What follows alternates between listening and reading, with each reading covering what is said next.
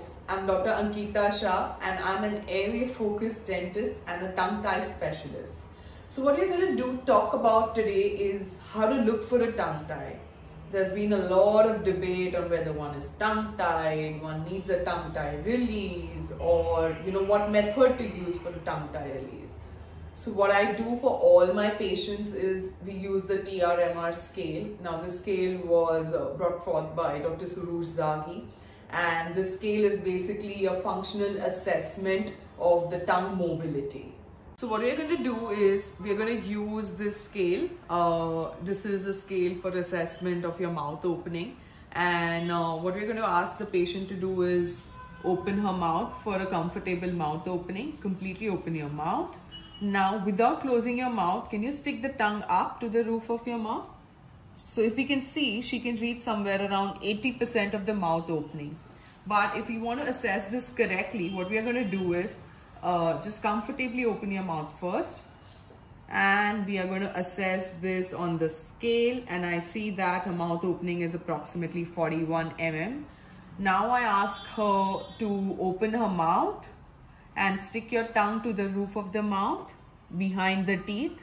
Yes, behind the teeth, not touching the teeth, here. And now again I'll assess the mouth opening. Now this is around 31 mm. Now this is where I will kind of see the percentages of the mouth opening of the tongue to the spot. The second most thing that we'll do is we'll again ask her to open her mouth and suck your tongue up. Yes. Now we'll again see the mouth opening. Can you suck your tongue up? Yes. And her mouth opening is approximately 21 mm. Now, when the mouth opening is approximately 21 mm, now we'll again assess this ratio to the actual mouth opening, which was 41 mm. Now, if this is below 60%, then definitely the patient has some trouble with tongue mobility. Now, irrespective of these things, we'll also assess some compensations like, is there any neck tension? Is there any facial tension? Any tension in the shoulders? Any breathing, sleeping, digestive problems? Any postural issues? Was there a raise in the floor of mouth when she was trying to reach her tongue up to the roof of the mouth? Was there any clenching? So there are many such compensations that we would assess. Because, whenever a tongue-tied adult or child is there, they commonly have these breathing, sleeping and postural issues. Now, irrespective of one being tongue-tied, we also need to look into tongue space. So we also look at how much space is there in the mouth for the tongue.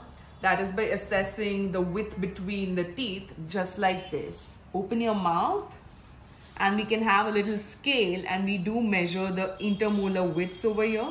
We can also assess that from a scan. We also assess something called as the Malampati score. Can you stick out your tongue and say "ah" for me? Ah. Now this will help me assess how much space is there in the mouth for the tongue. So just to summarize, what we are going to do is we should have a scale for measuring the maximal mouth opening, the mouth opening when the tongue is to spot like this, and the mouth opening when tongue is in suction like this.